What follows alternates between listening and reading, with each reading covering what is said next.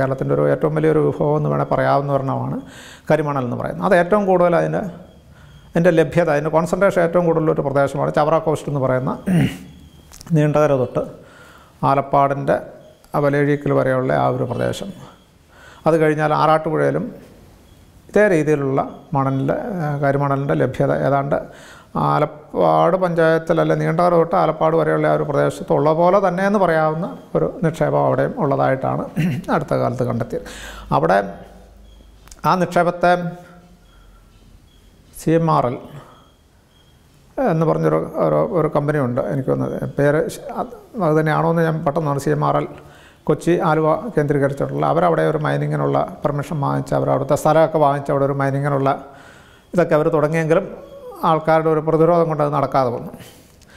ആലപ്പാട് പഞ്ചായത്തിലെ പന്മന പഞ്ചായത്തിലെ ആലപ്പാട് മാത്രമല്ല പന്മന പഞ്ചായത്തിലും അതിനപ്പോൾ കോവിൽത്തോട്ടവും പൊന്മനയും ആലപ്പാട് വെള്ളനാതിർത്തുമാണ് ഇപ്പം മേജറായിട്ടുള്ള കരിമണൽ ഖനനം നടക്കും. അത് ഇന്നോ ഇന്നലെ തുടങ്ങിയതല്ല, വർഷങ്ങളായിട്ട് തുടങ്ങിയ ഒരു സാധനം. അപ്പോൾ അവിടെ ഈ എന്താണെന്നുണ്ടെങ്കിലും തീരത്തെ മണൽ നമ്മൾ മാറ്റിക്കഴിഞ്ഞാൽ തീരത്തിൻ്റെ മണലിൻ്റെ ലഭ്യത ഇല്ലാതായി കഴിഞ്ഞാൽ അതിൻ്റേതായ ദോഷം ഉണ്ടാകും എന്നുള്ളത്, അല്ല തീരശോഷണം സംഭവിക്കും എന്നുള്ളത് ഒരു നമ്മുടെ ഒരു സാമാന്യ ലോജിക്കിലുള്ളൊരിതാണ്. അപ്പോൾ അതുകൊണ്ട് തന്നെ അവിടെ അത് നടക്കുന്നുമുണ്ട്. അപ്പോൾ ആ വിഭവത്തെ നമ്മളെങ്ങനെ നമുക്ക് ഉപയോഗിക്കാമെന്നുള്ളതാണ്. തീരത്തിന് നഷ്ടം ഏറ്റവും കുറച്ചുകൊണ്ട് നമുക്കതിനെ എങ്ങനെ ചെയ്യാം, അല്ലെങ്കിൽ ആഘാതം ഏറ്റവും കുറച്ചുകൊണ്ട് എങ്ങനെ ചെയ്യാമെന്നുള്ളത്. അപ്പോൾ അതിലോട്ട് നമ്മൾ നോക്കുമ്പോൾ രണ്ട് കാര്യങ്ങൾ നമുക്ക് അതിൽ കാണാൻ പറ്റും. ഒന്ന്, അവിടുത്തെ ഖനനം എന്ന് പറയുന്ന രണ്ട് തരത്തിലുള്ളതാണ്. ഒന്ന് ഹിൻഡർലാൻഡിൽ, അതായത് കരയിൽ, അവിടെ കരയിലും ധാരാളം അവിടുത്തെ മണലിലെല്ലാം ഉണ്ട്. കരയിലെ മണലിലും ധാരാളം ഇതുണ്ട്. ബീച്ചിൽ, അതായത് കാലവർഷകാലത്ത് എടുത്തു പോകുന്ന ആ സീസണൽ ബീച്ച് എന്ന് പറയുന്ന ആ ബീച്ചിലും ബീച്ച് ഫേസിലും ധാരാളം ഇതുണ്ട്. ബീച്ച് ഫേസിൽ ഒരു പ്രത്യേകത എന്ന് പറഞ്ഞാൽ മൺസൂൺ കാലം വരുമ്പോൾ ഈ ലൈറ്റായിട്ടുള്ള ഈ വെള്ള മണൽ അവിടെ നിന്ന് പോവുകയും ഇതിൻ്റെ കോൺസെൻട്രേഷൻ ഏതാണ്ട് 100% എന്നുള്ള രീതിയിൽ വരികയും. അതുകൊണ്ട് കമ്പനികൾ എപ്പോഴും പ്രിഫർ ചെയ്യുന്നത് ഈ ബീച്ച് വാഷിംഗ് എന്ന് അവർ പറയുന്ന ആ മണലെടുക്കാനാണ്. അവർക്ക് ഏറ്റവും കൂടുതൽ കോൺസെൻട്രേഷൻ. കരയിലുള്ളത് അപ്പോൾ അത്രയും കോൺസെൻട്രേഷൻ ഇല്ലാത്തതുകൊണ്ട് അവർ, പക്ഷേ ലോകത്തിൻ്റെ പല ഭാഗങ്ങളിലുമൊക്കെ ഇതിലുമൊക്കെ വളരെ കോൺസെൻട്രേഷൻ കുറഞ്ഞ മണലെടുത്തിട്ടാണ് അവർ കരിമണലായിൽ നിന്ന് വേർതിരിച്ചെടുക്കുന്നത്. അപ്പോൾ ഈ ബീച്ച് വാഷിംഗ് എന്ന് പറയുന്നത് ഈ രണ്ട് കാര്യങ്ങളുണ്ട്. ഒന്ന്, ഈ ഇപ്പോൾ അയ്യാറ് തന്നെ ചെയ്തിട്ടുള്ളൊരു കാര്യമുണ്ട്. കരയെന്ന് ഉള്ളത് ആൾക്കാരെ മാറ്റിപ്പാർപ്പിച്ച് അവർക്ക് കോമ്പൻസേഷൻ കൊടുത്ത് അവിടെ നിന്ന് മണലെടുത്ത് ഈ കരിമണൽ വേർതിരിച്ച ബാക്കിയുള്ളത് നിക്ഷേപിച്ച് അതിനെ പഴയ രീതിയിലാക്കിയിട്ട് ആൾക്കാരെ പുനരധിവസിപ്പിച്ച് ചെയ്തിട്ടുണ്ട്. ആ രീതിയിൽ പല സ്ഥലങ്ങളിലും ചെയ്യാവുന്നതുമാണ്, ചെയ്യേണ്ടതുമാണ്. അപ്പോൾ അത് ഈ കമ്പനികൾ തന്നെ അത് ചെയ്തിട്ടുണ്ട്. IREL ഉണ്ട്, KMML ഉണ്ട്. രണ്ടും പൊതുസ്ഥാപനങ്ങളാണ്. കുറച്ചേറെ തൊഴിലാളികൾ അവിടെ വർക്ക് ചെയ്യുന്നതാണ്. അപ്പോൾ ആ പൊതുസ്ഥാപനങ്ങൾ സംസ്ഥാനത്തിൻ്റെ റിസോഴ്സിന് ഒരു മുതൽക്കൂട്ടുമാണ്. അപ്പോൾ അതിൻ്റെ കൂട്ടത്തിൽ തന്നെ ഈ ബീച്ച് വാഷിംഗ് എന്ന് പറയുന്നത് തീരത്തുനിന്ന് മണലെടുക്കുന്നതിന് കൂടുതൽ പ്രാധാന്യം കൊടുത്തുകൊണ്ട് കോൺസെൻട്രേഷൻ അവിടെ ഉള്ളത് കൂടുതൽ എടുക്കുന്ന ഒരു രീതി നടത്തിക്കൊണ്ടുവരുമ്പം ആ തീരത്തിൻ്റെ മറ്റ് പ്രദേശങ്ങളെ അതിനെ ബാധിക്കുമെന്നുള്ള കാര്യത്തിൽ സംശയമില്ല. അത് ബാധിച്ചിട്ടുണ്ട്. അവിടുത്തെ തീരം ഒത്തിരി പോയിട്ടുണ്ട്, ക്വാണ്ടിഫൈ ചെയ്തിട്ടുണ്ട്, തീരം പോയിട്ടുണ്ട്. അതൊരു വസ്തുതയാണ്, അതിനെ നമുക്ക് നിഷേധിക്കാൻ പറ്റില്ല.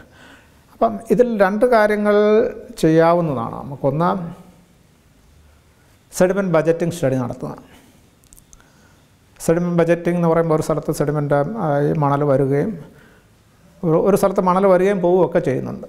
അപ്പോൾ എത്ര മണൽ വരും, എത്ര മണലിനെ നമുക്ക് അവിടുന്ന് പോകുന്നുണ്ട്, അപ്പോൾ വരികയും ചെയ്യുന്നതിനെ എങ്ങനെ നമുക്ക് അതിനെ ബാലൻസ് ചെയ്ത് കൊണ്ടുപോകാം, അതാണ് സെഡിമെൻറ്റ് ബജറ്റിംഗ് എന്ന് പറയുന്നത്.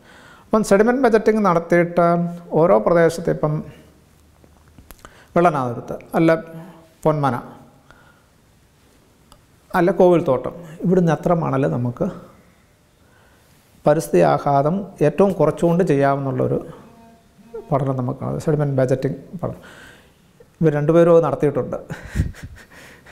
അപ്പോൾ അതിൽ ഓരോ മാസം അവരെത്ര മണൽ വെച്ച് വാരാമെന്നുള്ളത് അതിനകത്ത് കൊടുത്തിട്ടുണ്ട്.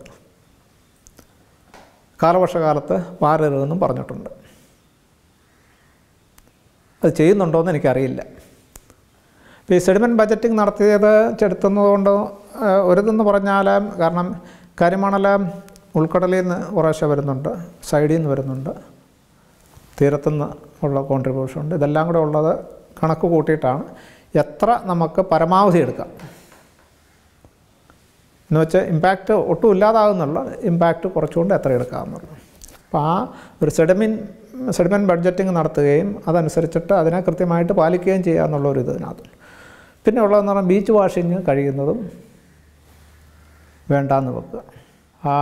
ഹിൻഡർലാൻഡ് മൈനിങ് പ്രാമുഖ്യം കൊടുക്കുക. അവിടെ നിന്നുള്ള ഒരു പ്രദേശത്തെ ആൾക്കാരെ മാറ്റിപ്പാർപ്പിച്ചുകൊണ്ട് ഇത് കഴിഞ്ഞിട്ട് അതിനെ ഈ മണൽ വാരിക്കഴിഞ്ഞിട്ട് അതിനെ പൂർവ്വസ്ഥിതിയിലാക്കിയിട്ട് ആൾക്കാരെ അങ്ങോട്ട് കൊണ്ട് താമസിപ്പിക്കുന്ന ഒരവസ്ഥ. ഇങ്ങനെയുള്ള കാര്യങ്ങൾ ഇതല്ല വേറെ മാർഗ്ഗങ്ങൾ കാണും. അപ്പോൾ അതിന് വേണ്ടതെന്ന് പറഞ്ഞാൽ അതിനുവേണ്ടി ആ പ്രദേശത്തിന് വേണ്ടി ഒരു മാനേജ്മെൻറ്റ് പ്ലാൻ തയ്യാറാക്കുക എന്നുള്ള പരിപാലന പദ്ധതി തയ്യാറാക്കി. കാരണം അവിടെ ഇഷ്യൂസ് വന്നു കഴിഞ്ഞു, പ്രശ്നങ്ങൾ വന്നു കഴിഞ്ഞു. ആ പ്രശ്നങ്ങളെ ഉൾക്കൊണ്ടുകൊണ്ട് എങ്ങനെയാണ്, എവിടെയൊക്കെ നമുക്ക് വാരാം, ഏത് സമയത്ത് വാരാം, എത്രത്തോളം വാരാം. അപ്പോൾ ഇതിനെ നമ്മൾ കണ്ടുകൊണ്ട് ആ തരത്തിലുള്ള ഒരു പരിപാലന പദ്ധതി തയ്യാറാക്കിക്കൊണ്ട് ഈ ഖനനം നടത്തുക എന്നുള്ളതാണ് അതിനകത്തുള്ള പ്രധാന ഘടകം. അതുപോലെ തന്നെ ഈ റിസോഴ്സ് എന്ന് പറയുന്നത് കമ്പനിക്ക് നമ്മളെ പൊതുമുതലാണ്, പൊതുവായിട്ടുള്ള ആവശ്യത്തിന് എടുക്കുന്നു, നമ്മുടെ ഗവൺമെൻറ്റുകളാണ് അതെടുക്കുന്നത്. പിന്നെ ഇതൊക്കെ ഡിഫൻസുമായിട്ട് ബന്ധപ്പെട്ട പല കാര്യങ്ങൾക്ക് ആവശ്യമുള്ള ധാതുക്കളും അതിൻ്റെ കൂട്ടത്തിലുണ്ട്. ടൈറ്റാനിയം പോലുള്ളതിന് വേണ്ടി പ്രധാനമായിട്ട് ഉപയോഗിക്കുന്നത് ഇതെല്ലാം ഉണ്ട്. അപ്പം ഈ റിസോഴ്സിൻ്റെ ഒരു അവകാശികൾ അവിടുത്തെ ആൾക്കാരുകൂടിയാണ്. അവർക്കും ആ റിസോഴ്സ് പൊതുസമൂഹം എടുക്കുന്നതിൻ്റെ കൂടെ, പൊതുസമൂഹമാണ് എടുക്കുന്നത്, വേറെ ആരുമല്ല എടുക്കുന്നത്. പൊതുസമൂഹം എടുക്കുന്നതിൻ്റെ ഒരു അവർക്കൂടെ കൊടുക്കാനുണ്ട്. അപ്പം അവർക്ക് കൊടുക്കാനുള്ളൂടെ കൊടുത്തുകൊണ്ട്, അപ്പോൾ ഓരോരുത്തർ കാശ് വീതിച്ച് കൊടുക്കാനല്ല ഞാൻ പറയുന്നത്, പക്ഷേ അത് അവിടെയും കൂടെയും അതിൻ്റെ ഒരു ഇത് കൊടുത്തുകൊണ്ട്. ഇപ്പം കടൽഭിത്തി കെട്ടുന്നു. കടൽഭിത്തി കെട്ടിക്കഴിഞ്ഞപ്പോൾ ഒരു കാര്യമുണ്ട്, അവരുടെ തീരം മൊത്തം പോയി. അവർ ഉപയോഗിച്ചുകൊണ്ടിരുന്ന അവരുടെ മത്സ്യബന്ധനവുമായിട്ട് ബന്ധപ്പെട്ട് അവർ ചെയ്തുകൊണ്ടിരുന്ന ഈ ഷോർ സീനിങ് എന്നും പറഞ്ഞുകൊണ്ട് കമ്പവലയെന്നും പറഞ്ഞൊരു സാധനം ഉണ്ടായിരുന്നു, അതൊക്കെ നിന്ന് പോയി. കരയിൽ നിന്ന് ബീച്ചിൽ നിന്ന് വലയെറിഞ്ഞ് ഒരു കിലോമീറ്ററോളം പോയിട്ട് ചുറ്റി ഇങ്ങനെ വന്നിട്ട് കരയിൽ നിന്ന് വലിച്ചു കയറ്റുന്ന ഒരു ഇതുണ്ടായിരുന്നു. ആ കമ്പവലയൊക്കെ ഇപ്പം നിന്നുപോയി. അപ്പം ബീച്ചില്ലാതായിപ്പോയി. കടൽഭിത്തി കെട്ടി സംരക്ഷിച്ചു എന്ന് പറയുമ്പം ബീച്ചെന്ന് പറയുന്ന അവരുടെ വലിയൊരു റിസോഴ്സ് ഇല്ലാതായിപ്പോയി. അപ്പോൾ ആ ബീച്ചിനെ പോയി, ഇനിയിപ്പോൾ അവിടെ കൊണ്ടുവരിക എന്നൊക്കെ പറയുന്നത് അത്ര എളുപ്പമല്ല. അപ്പം ആ തരത്തിൽ പോയി എന്നുള്ള നമ്മളെ വസ്തുത അംഗീകരിച്ചുകൊണ്ട് തന്നെ അത് ചെയ്യാമെന്നുണ്ട്. അപ്പം ഈ കടൽഭിത്തി കെട്ടി ഇപ്പം ഓപ്പൺ ചെയ്തിട്ടിരിക്കുന്ന ഭാഗമുണ്ട്, വെള്ളനാതുരത്ത് പൊന്മന എന്ന് പറയുന്നത്. ഈ കടൽഭിത്തി ഇങ്ങനെ കെട്ടിക്കഴിഞ്ഞപ്പം തിരയടിച്ച് വരുമ്പം നമുക്ക് അറിയാമല്ലോ, ഒരു ഭിത്തി ഇവിടെ കെട്ടിക്കഴിയുമ്പോൾ അവിടെ ഒരു സെറ്റപ്പ് ഉണ്ടാകും. ജലവിധാനത്തിൻ്റെ ഉയർച്ച വരും. ഉയർച്ച വന്നു കഴിയുമ്പം അത് ഉയർച്ച കുറഞ്ഞ സ്ഥലത്തോട്ടായിരിക്കും ഒഴുക്ക് പോകുന്നത്. ഈ തുറന്ന് കിടക്കുന്ന സ്ഥലത്തോട്ടാണ് ഈ ഒഴുക്ക് വരുന്നത്. എല്ലാ മണലും അങ്ങോട്ട് വന്ന് ഇവരുടെ ഈ തുറന്ന് കിടക്കുന്ന സ്ഥലത്തോട്ട് വരികയാണ്. അവർ വേറെ സ്ഥലത്തുനിന്ന് മണൽ വാരണമെന്നില്ല. ഈ എല്ലാ മണലും അങ്ങോട്ട് തന്നെ വന്നിട്ട് ഇവർ വാരിക്കൊണ്ടിരിക്കുകയാണ്. ഈ കടൽഭിത്തി കെട്ടി സംരക്ഷണത്തിനേക്കാൾ കൂടുതൽ അവർക്ക് മണൽ കേന്ദ്രീകരിക്കാനായിട്ടുള്ള ഒരു പരിപാടിയായിട്ട് അത് മാറിയിട്ടുണ്ട്. ഞാൻ പറഞ്ഞു ഇതൊന്നും അങ്ങനെ അറിഞ്ഞുകൊണ്ടായിരിക്കില്ല ചെയ്യുന്നത്, പക്ഷേ ഫലത്തിൽ വന്ന അതാണ്. അപ്പോൾ ഈ കാര്യങ്ങൾ പ്രത്യേകിച്ചും ബീച്ച് വാഷിങ് ഒഴിവാക്കുന്ന ഒരു സംവിധാനത്തിലോട്ട് നമ്മൾ ആലോചിക്കേണ്ടിയിരിക്കും. അപ്പോൾ അങ്ങനെ ആലോചിക്കുമ്പോഴും ഈ ഹിൻഡർലാൻഡ് മൈനിങ് നടത്തുമ്പം എങ്ങനെ നടത്തണം, ആൾക്കാരെ പുനരധിവസിപ്പിച്ചിട്ട് ചെയ്യുക, അപ്പോൾ അതിനുള്ള സംവിധാനം ഉണ്ടാകും. അപ്പോൾ ഇതെല്ലാം കൂടെ ഉൾപ്പെടുത്തിക്കൊണ്ടുള്ള ഒരു പരിപാലന പദ്ധതിയാണ് ആ ഭാഗത്തിന് വേണ്ടത്. അപ്പോൾ ആലപ്പാടിനും പൊന്മന, ആലപ്പാട് മാത്രമായിട്ടല്ല,